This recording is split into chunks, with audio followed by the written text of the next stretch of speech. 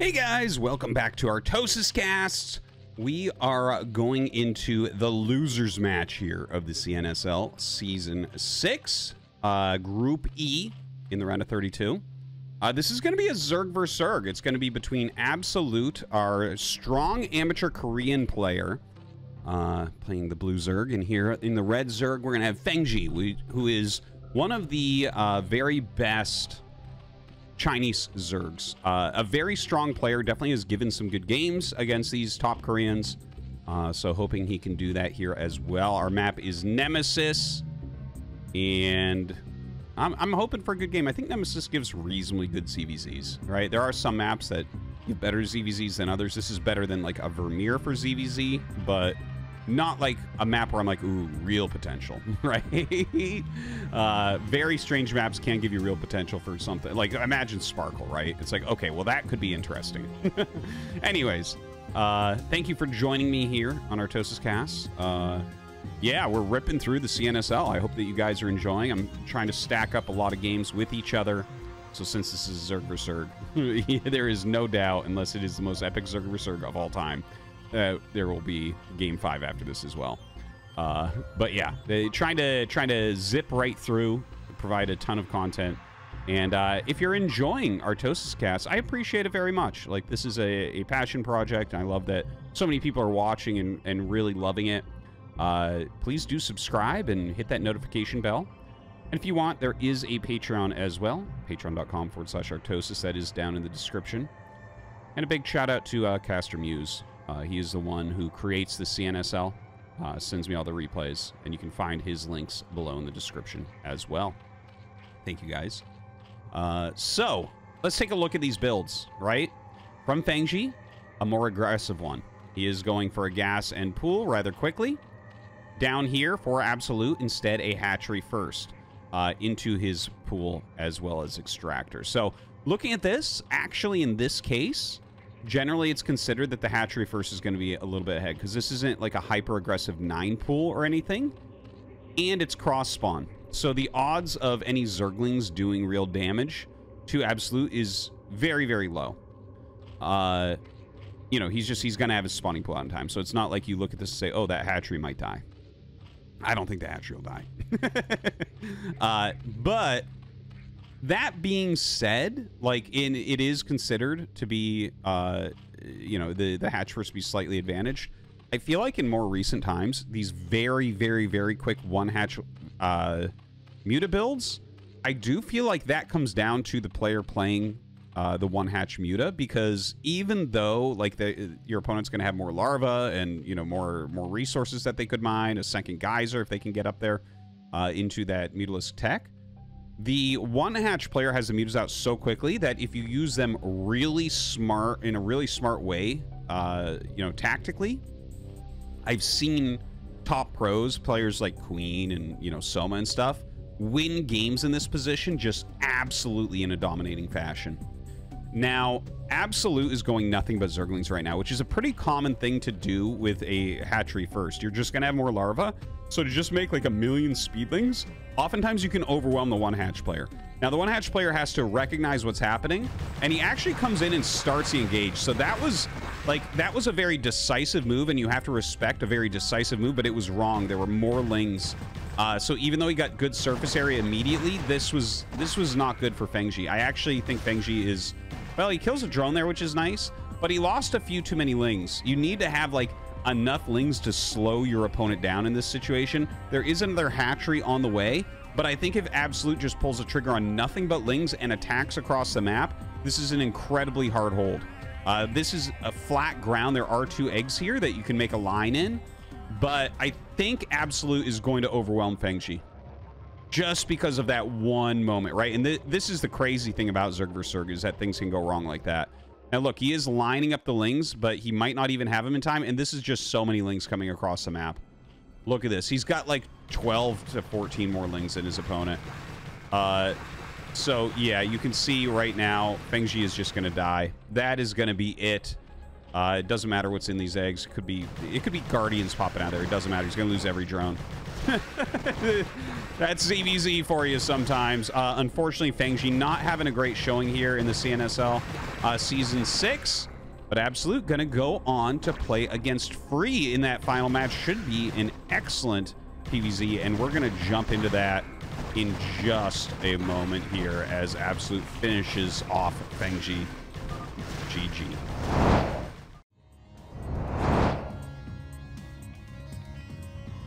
All right, so this is the final decider match in Group E. One of these two players going to be going on into the next round, into the round of 16, and he just barely misses that Overlord. Oh my God, already something crazy going on. Okay, let me explain what we just saw. We're on Vermeer, right? And there's an accepted way to send Overlords to scout because it gives you the best possible position. So, that would be a counterclockwise movement because where you come up is into the natural where you can see all the tech, timing the nexus, things like that. But Absolute's Overlord was a little bit higher than what Free thought. Free sent the probe up, missed the Overlord, and said, okay, he's not there. We'll go down here. So now he checked here, so he doesn't see him here. He's like, oh, well, maybe he's down here, right? So he'll probably send it here and come to Absolute's base last. So a little tiny mistake maybe there by Free. You know, you have all these optimizations that you can do, and obviously there is some back and forth play between doing optimal scouting and suboptimal scouting to throw people off. And notice how the Zealot's going cross spawn because he's like, he must be down here, but now he's like, oh no, we missed the Overlord, or he sent it in a suboptimal scouting direction. Okay, anyways, it's I like things like that. It's stuff that really keeps StarCraft very, very fresh. Okay, Zealot comes out and unfortunately gets a bit surrounded. He expected to already know what was happening by this time. That's the problem, right? The Zealot just walked into that. And like he should have been able to scout him much, much quicker, right? Like that's the plan. You see the Overlord, you get there right away. If you don't see the Overlord because he's not in that spawn, then you'll get there before the Lings are doing that. Anyways, the 4 Lings going to run past everything. Absolute going up into the main base. He's already killed a Zealot. Like, this is a good opener right now from Absolute, no doubt. Like, Free, I think, is certainly favored. Absolute's a good player, but again, Free is real ASL quality player. You know, again, one of the 6 dragons. Like, a lot of respect for Free. But yeah, this is a good moment. Like, everything's gone pretty well for him based off of that Overlord scout trick. At the moment, like, we do have the gas up, not mining very much. He's microing very heavily. You can see Absolute over 400 APM right now. He's trying to nail everything, right? Chase the probe down, keep these Lings alive, do some harassment, make sure you're creating your drones, getting your expansion up, all these different things. And look at that. I like that. He blocks any movement through the back there with the probes. That would block any Lings coming up and buy some extra time to kind of corner them. He has killed one of the Lings, but the Lings continue to rotate around to be microed heavily here from Absolute. He's not getting damage, but this is good. And also, by the way, I do want to mention, if you guys have watched this entire group so far, if you look at how Free is dealing with these Lings compared to how Movie did, when Movie played against Absolute and Absolute got Lings in there, it is quite different. I mean, it's a different amount of Lings. It's a different scenario, but I do feel like Free's doing a little bit better. Although we do see a probe pick off there. More Lings have been made. Zergling speed on the way, as well as the layer. I don't think we'll see anything like a Speedling all in, something like that, right? I think the speed just going to help him to deal with any Zealots coming out. There is the possibility that this could turn into a Mutalisk opener. That sometimes pairs well with the speed up. Well, you're always going to get the speed upgrade when you go mutas, but you're not always going to go mutas when you go for the speed upgrade. Okay, that's the best way to put it right there.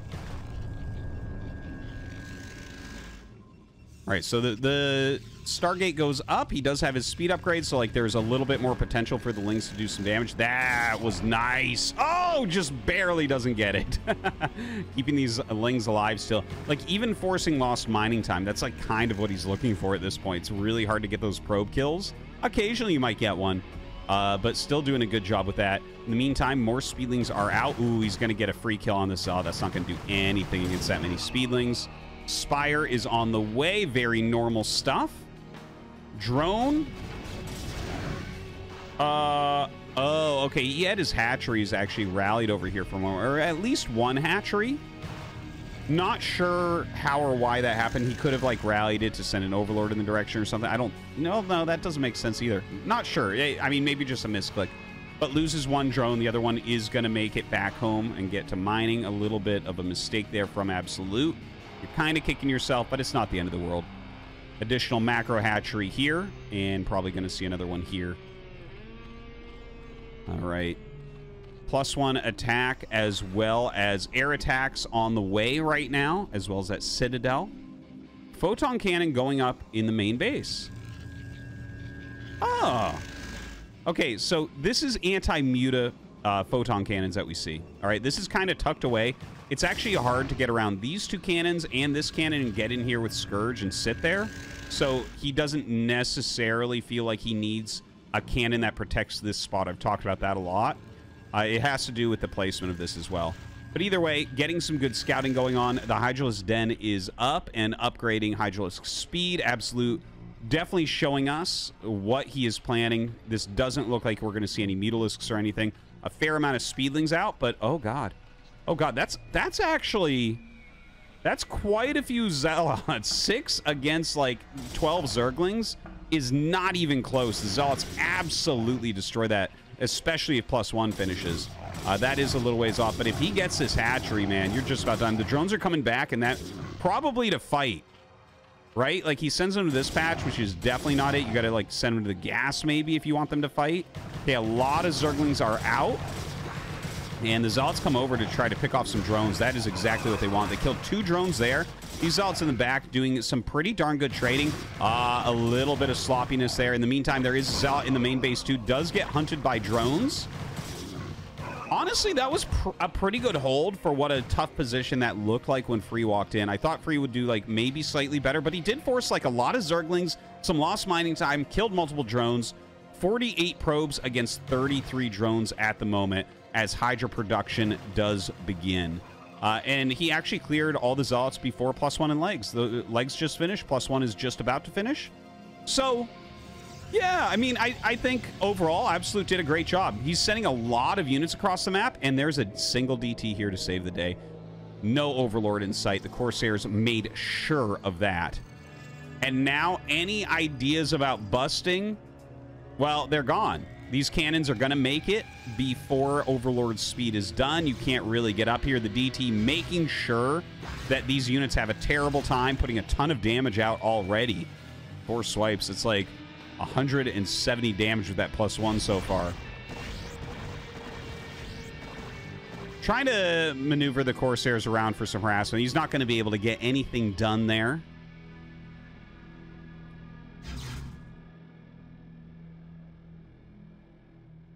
And... well, more photon cannons coming up. It looks like Free just wants to play very safely. Like, he sees the amount of units being made. Well, you know what? I guess it does make sense. Like, his Psystorm has just started. He only has a small amount of Zealots. He did buy 2 Dark Templars, which kept everything back, but obviously those are not going to be able to help fight an army like this. So, very smartly throws up these cannons, and in fact, the attack comes in. Oh my god. Oh my god. Is there any chance for him to actually break here? The Zergling's doing a great job of tanking Zealot hits there while he picks off some cannons, but it looks like the cannons are going to finish just in time. Dude, I tell you what. I just got some light nerd chills there. Look at this. Free gets a Dark Templar in during this to get 6 kills, but those cannons literally finished in perfect timing to hold off this big group of Hydras. If he had not started those cannons, the game may have ended there. Like, Free has always been considered an expert in this matchup. Like, back in the old Kespa days, he was one of the best PvZ players in the world. That was really... a big part of why he was one of the 6 dragons, like so strong in that matchup, and you can kind of see that reflected here in his play. Like, this was beautifully done. A great hold. I feel like every move he's done here has been really, really good. I tell you, I do like Free as a player. I really do. He is wonderful to watch, and you can kind of see why, right? Like, a very different look than a lot of the other top Protosses. Right, thinking about other PvZs that are really strong, like Bisu, Best, you know, Rain and all that. Free has his own style, and he's doing a good job. Like, look, he split this one Zealot off knowing these would be cleaned up, and he's like, well, maybe you won't see it, and I send this back in when your Hydras leave, right? See? Hides on the side. Okay, Absolute realizes that it was there, but he won't every time, right? So you're giving yourself an opportunity to punish an opponent that doesn't realize what's going on. In the meantime, while he's buying that diversionary time, he's using, or rather using that diversionary tactic to buy time, he's getting 4 cannons up, moving High Templars out, transferring his probes to a third base.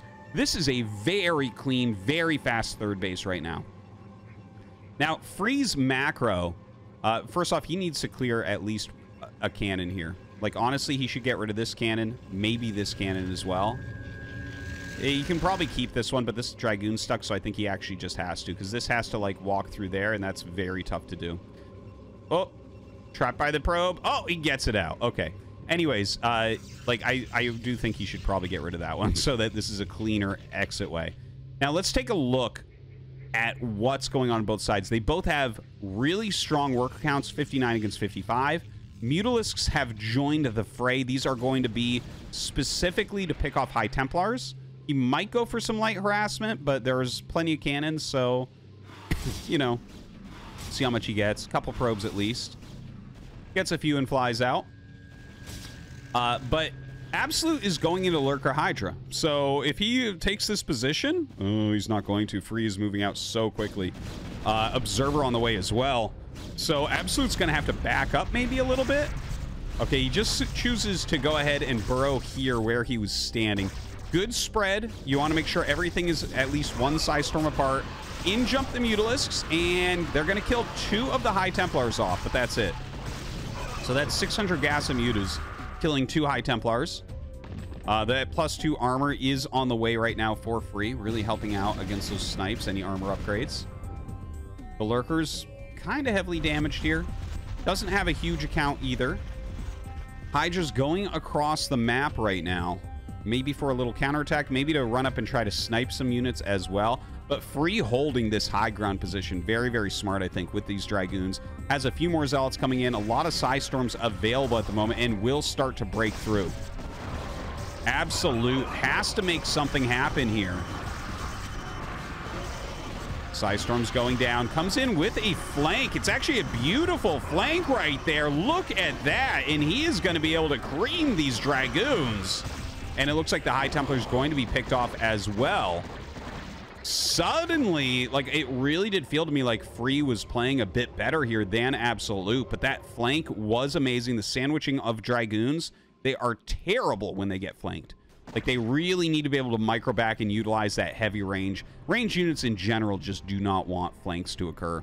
But yeah, that's a big moment there for Absolute. He actually goes up in supply. He does have that 4th base, which is crucial as well. I think Free was trying to get a base. I kind of saw it out of the corner of my eye, but it looks like maybe that was denied. He has the 1 forge still running. Oh, no, 2 forges running. Where is that 2nd forge? I actually... Oh, there and there. Okay, so he's going to have that +2 armor pretty quick. But how many High Templars do we have right now? This is scary. He's got a very good Dragoon count. He's got decent upgrades, but literally no Psi Storms at the moment. Now, he's moving forward somewhat aggressively. He's trying to zone everything out. He doesn't actually want engagement. He wants to pick a few units off and make you stay back, because Free has to rebuild his army. Like, he lost a lot of units up here. I liked the idea of him holding that high ground, but I guess that actually wasn't that good. If he had pulled back into a more defensive spot, he would probably still have all those High Templars. Here, he's got 2 storms available. He's got to make them count. Okay, that's a good storm.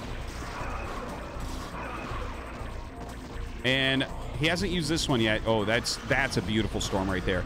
Forces a lot of movement. Dragoons have to micro back. You can't fight against just Hydra. You need other units in there. A Zealot comes up, does help immensely. Even one Zealot takes a ton of hits from Hydras. So good tanking there. More High Templars are joining. Look at this. A Zealot High Templar mostly being made right now. So one of the key things, if you're making Zealot High Templar, you need to keep your Dragoons alive. You need the consistent damage output here, but they need Psi Storms and Zealots to stay alive, because Dragoons lose to everything Zerg has. Maybe even drones. Like, you need stuff in front of them. Now, a Storm going off to the bottom, that is very, very nice. Another good storm up here. Oh, but the Dragoon's going to start taking some massive damage as these Hydras run forward. Picks off some more High Templars. Zealots coming down to help. The Dragoon's standing their ground, dealing tons of damage here. Observers moving forward. Nothing to snipe them. No Overlords in sight right now. The Dragoons continue to put out damage on the Hydras, but Absolute, I feel like he's making progress right now. You see that Dragoon count falling. The High Templars, he's not able to keep any alive. A couple storms go down and they're okay. But once he got one High Templar with no energy left, a lot of Dragoons being made to refill what he lost. And we're not seeing an increase in army quality here from Free, which is something you absolutely need against Zerg. You just need, if you're going to win the game, to continually build up. Either like you start getting overwhelming amounts of Zealots and Dragoons, or you build up that High Templar count for more and more and more Psy Storms. And that's not something he's able to do. Absolute putting on a stellar macro ZVP right now. Lots of Hydras coming out. We don't see any Hive Tech or anything like that. He is continuing upgrades. Look at all those macro hatcheries. Very healthy drone saturation all around. Some Zealots trying to come around to do something, but Absolute's on top of it. He's got defensive Hydras sitting in the back as well. Little group of Hydras here with Scourge. These are for picking off any observers he sees come out, because he has more and more lurkers on the way. And if you can just slow those observers, an observer costs half as much as a High Templar. So each time you kill an observer, that's half of a High Templar they can't make. Right? It's big. It's a big deal. Very excellent upgrades for Protoss right now. 2-2 going for that +3. On the Zerg side, there is +2 with a +1 carapace coming. They can't, without Hive, get that +3 ranged attack, so can be slightly an annoying thing. Free running down again. He still has healthy supply. Ooh, that storm was amazing. Throws another down. The Zealot's eating a little bit of that as well. Picks off some of these Overlords. And a Scourge coming up. Oh, man. You can't really target Scourge down with Dragoons. It's not really a thing. So, down goes that Observer as well. So, oh, man. Has a good amount of High Templars, though. Maybe he can start a grind to come back here. We're going to see another couple storms come up as Absolute comes up with another flank. Oh, God. He's shredding these High Templars now. Honestly, I think that closed the door on a Free comeback. I don't think that Free can do it now. Like, that army looked really good. He was really starting to get a lot of key units, but to lose that many, you can see he's just falling apart. He's having to run backwards. It was an excellent early and mid game from Free, but really that one flank from Absolute, Free maybe staying a little bit too far forward, and that's a tough position. Like I was saying, I thought that looked good. I liked that idea of keeping that high ground so the lurkers couldn't take it over. But apparently Absolute knew better, right? Like, and Free obviously thought it was a good idea or he wouldn't do it. So, yeah, that's rough. It's unfortunate, actually. I would really like to see Free in the next round. I am a bit of a Free fan, so sad to see him go down, but it's great to see rising talent occurring in the Korean scene, right? Like, it's good to have a rotation, have more up-and-coming players doing better and better, beating these pros on consistent bases. And the Hydra's just about finishing this off. They do get stormed. They're kind of running into a meat grinder at this point. But really, if you just keep them back, mass up, you can kill this base, and it's over. No mining, no mining. Freeze on one mining base against 4 still. My God, the drone saturation is so spread that he's still got mineral patches even in his main base somehow. More lurkers being made. Honestly, I think Free's just going to GG. Like, he knows he can't break out of here. The more lurkers that are added. Like, you're just never going to have enough Psy Storms. Picks off that Observer even. Nice attention to detail here from Absolute. Not letting up. Excellent, excellent Storm. But you needed those before. Not when it's 92 supply against 128 and you're contained. And your mineral patches are drying up. We got less than 1/3 of the original minerals there. Less than 1/5 of the original gas on that geyser. And this has to be the last try from Free. He's looking super dead. Couple Psy Storms go down. The lurkers, just literally impossible to ever break out. GG, Absolute advances.